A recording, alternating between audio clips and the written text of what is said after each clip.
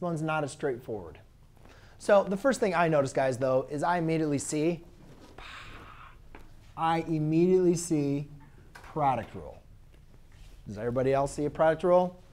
Yes? So that's very important, because even though there's a lot of words that are going, a lot of letters, arctan, I know that that is just the inverse function of tangent. So even though there's a lot going on there, I see product rule. And that's important, because if I want to find product rule, first thing is going to be 1 times arctan a square root of x. Well, guys, there's nothing I can really do there. That's just going to remain there, right? I mean, that's it. Done. The next one, though, is going to be x times, now, the arctan of square root of x. So again, applying our inverse tangent, what you see what we're going to have is we're going to multiply this, bless you, 1 over 1 plus whatever my inside of my function is squared.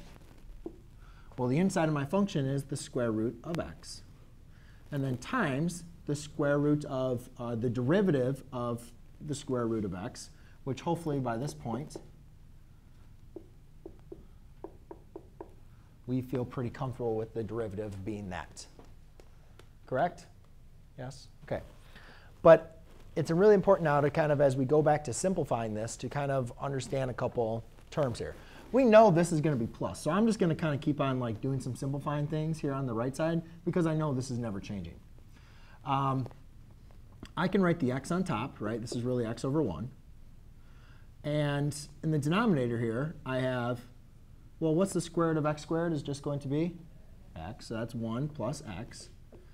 Notice that this 2 is in the denominator, though. So that's going to be multiplied by 2.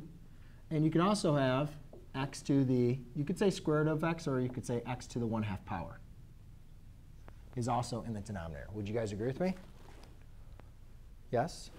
Now, there's a couple things that, and so therefore we could, simplified answer would just be 2 square root of x times 1 plus x all over x, right? We also, if you guys wanted to, you guys could also think about this as fractions. Really, this is x over 1 to the 1/2. What happens when you guys divide fractions? Or when you divide, you would subtract. So another way to write this would look like this.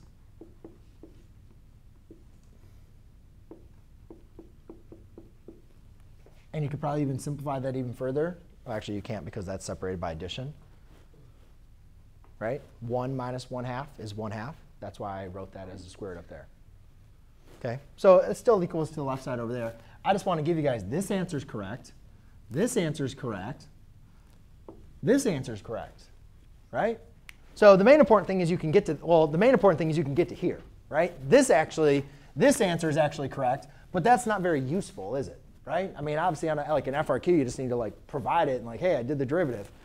But on a multiple choice test, they're not going to write something like this. They're going to simplify it like this. Most likely not. Like one of these two? Probably. Right? So it's important for you guys to at least know what to get to there, but then also just to recognize how to simplify it or evaluate it.